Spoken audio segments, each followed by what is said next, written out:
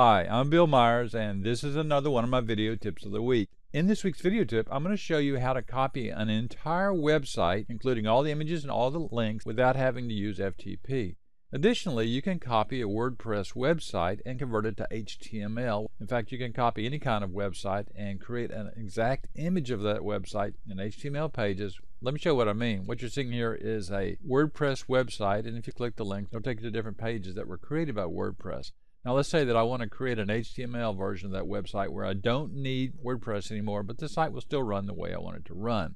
Well, I can do that using free software. And the software that I'm going to use is called HTTrack Website Copier.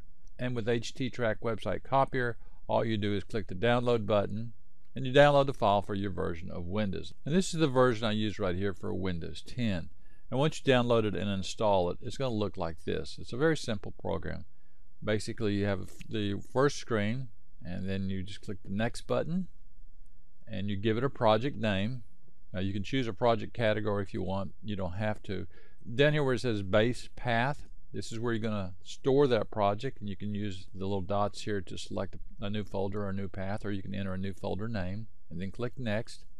And then you're going to enter the URL of the website, and the URL would be the address of the site that you want to copy. Let's say I want to copy that one. I'll just enter that URL. Now obviously you probably should only copy your own sites, but there is no restriction in the program to copy other sites owned by other people. Once you enter the URL, you set options. For most people, you're just going to go with the default options, but if you wanted to, you can go in and enter scan rules and limits on files that you want to download. Say you don't want to download all the image files or all the video files, you can set those here on the links, how far deep into the links that you want to download. I just go with the default. And the next thing you do is click next. You don't really have to do anything on this page, and then click finish. And when you click finish, it starts to download. I'm not going to go through the whole process here because it'll take a couple of minutes to download that entire file. But you can see that it's downloading all these pages. So let's go look at the results. This is the downloaded file. I've opened it in Microsoft Edge of the browser. You can see that it's reading the file off my computer and not on the website. And if I click any of the links, the site works. So what used to be a WordPress site is now a pure HTML site. So if I want to close down my WordPress site and put this site up instead, all I have to do is FTP this site up. And again, all the features on the site work. Now there'll be a couple of things that don't work, and that's the search and anything that relies on the database. But as far as the pages themselves and the images themselves, they'll all work. That everything will look the same. Any ads that were on the site will be there. Even your Amazon and Google ads will show up.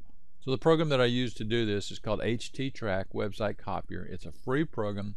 It's easy to use, and it's a good way to back up any of your sites to HTML or copy WordPress sites into HTML, or just to have archives of sites that you have up on the web. You can download this at httrack.com. Anyway, I thought you might be interested in knowing about this. I'm Bill Myers. This has been another one of my video tips of the week. You can find more like this at www.bmyers.com.